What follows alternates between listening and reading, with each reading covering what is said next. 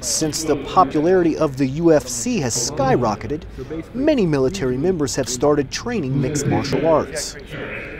2 UFC fighters and a renowned cutman put on a training clinic at Bagram Airfield in order to boost the morale of deployed service members.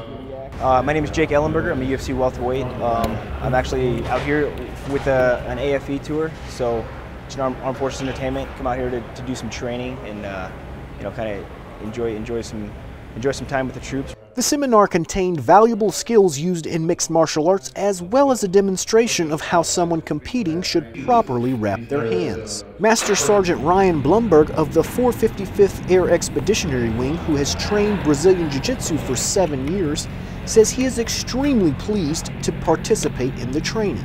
It's always a great opportunity to learn from the people who do it as a profession, get that experience, and just get the time to understand that they're just people like you and I, and they're down-to-earth good people.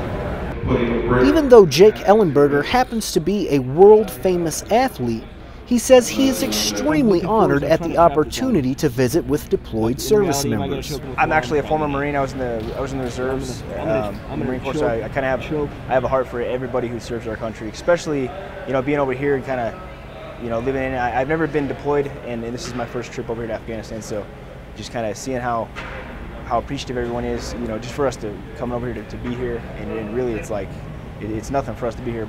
Air Force Staff Sergeant Sean Bryant, Bagram Airfield.